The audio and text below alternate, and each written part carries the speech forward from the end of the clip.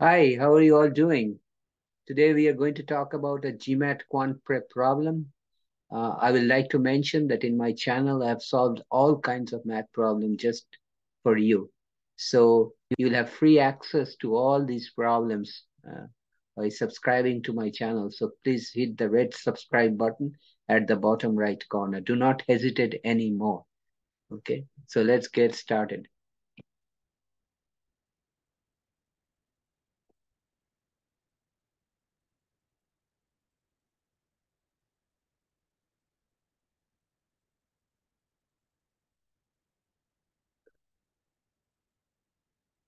Okay.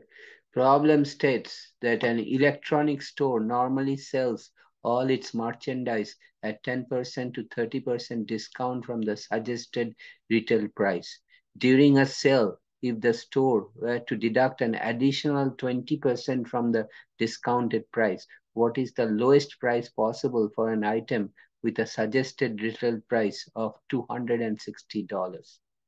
The maximum discount on an item with a retail price of 260 is 260 multiplied by 30% discount of 0.3 is 78. That is the maximum discount. Hence, the discounted price of this item will be 260 minus 78, which is 182. Now, during the sale, on top of that, the store is going to give an additional 20% discount on this price. Hence, the deduction will be zero point 0.2 times 182, which is $36.40.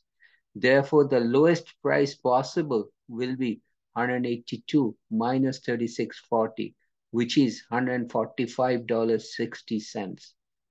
This matches with the answer option B. Hence, B is the correct answer. So I will stop here today. If you have any question, please write me a comment. I'll get back to you as soon as possible. And you can also contact me by my WhatsApp. My WhatsApp number is at the bottom of the description panel. And please subscribe to my channel by hitting the red subscribe button at the bottom right corner. I'm coming back next time with another interesting GMAT quant problem solved just for you. Take care. Have a nice day. See you.